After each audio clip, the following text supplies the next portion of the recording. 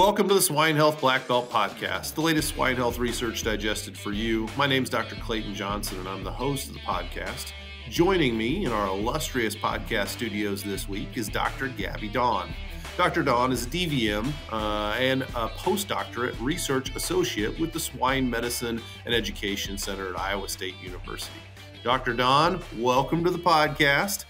For anybody who hasn't got the chance to meet you, Gabi, why don't you start with a little introduction? Yeah, thanks for having me on the podcast. My name's Dr. Gabi Doughan. I'm a veterinarian, graduated from ISU Vet School back in 2021, and now I'm currently a postdoc with 𝗪𝗃, working on my master's and PhD in waterline biology topics, water biosecurity, etc. So happy to be on. Water is probably the resource in pig production that gets the least amount of attention. And I think your research, Gabi, is elucidating that it should get more attention than what it does. You might talk to us a little bit, Gabi, about, water in general. What specifically are you looking at to see if the water is good or bad for the pig barn?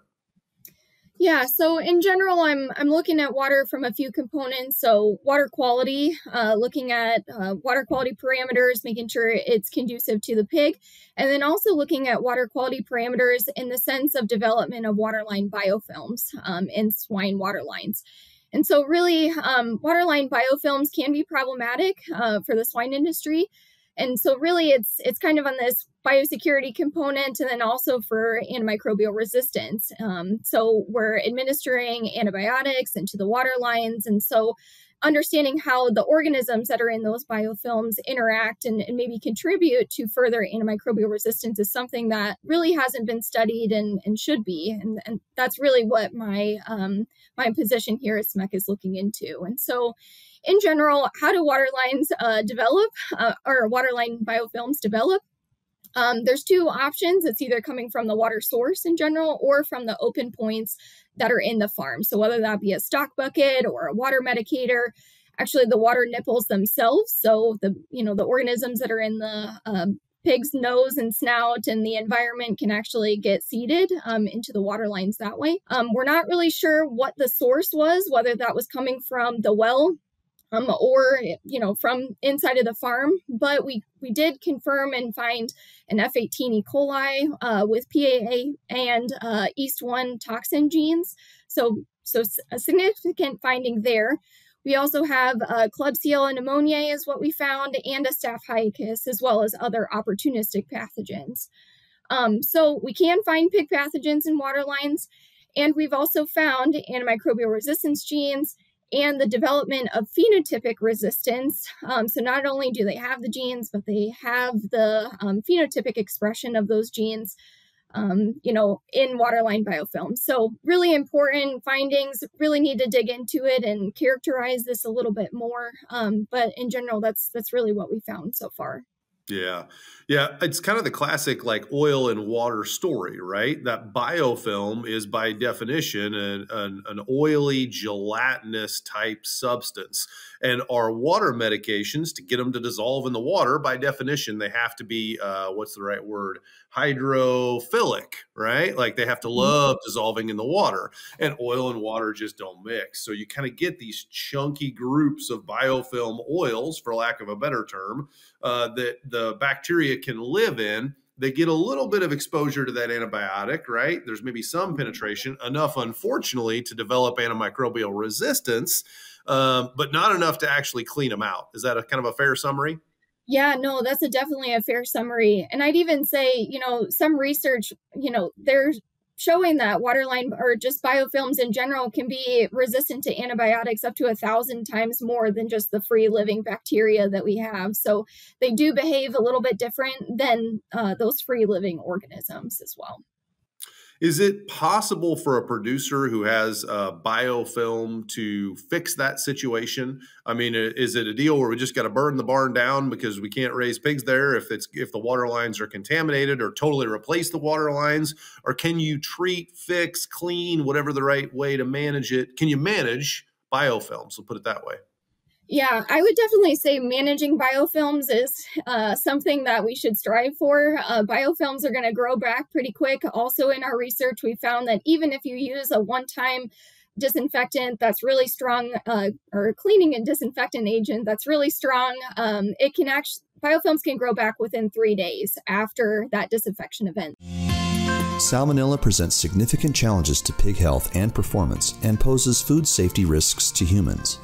As the first and only vaccine offering live attenuated strains of both Salmonella 𝗁𝗁𝗃 and 𝗽𝗹𝗁𝘀𝗃, Enterosol Salmonella TC from 𝗵𝗃𝗃 protects pigs against both serotypes with a single oral dose. Talk to your 𝗵𝗃𝗃 representative to learn more. What would you say to a producer, Gabby, who says, I'm buying what you're selling.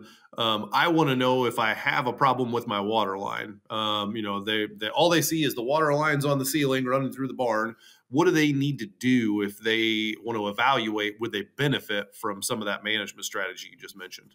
Yeah, so I think what you should do is first need to test water quality, need to understand what are your coliforms at, because biofilms will shed the organisms that are in that space. And so understanding your water quality, what your challenges are, that's really the first step. And then also you can do some additional testing, like cutting out water lines and sending in for culture or standard plate counts and trying to quantify what's going on, within the biofilms there.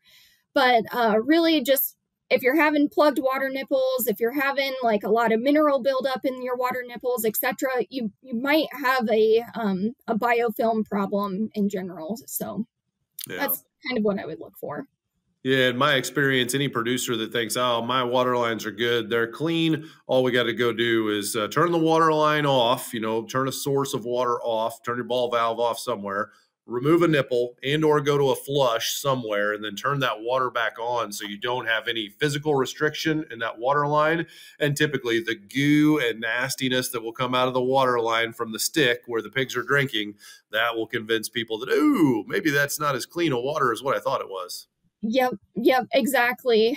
Because we've been in barns and it's taken, a minute, like 30 seconds, a minute, in order for all of that debris that's built up in those dead ends to really get removed so that you can see clear water again.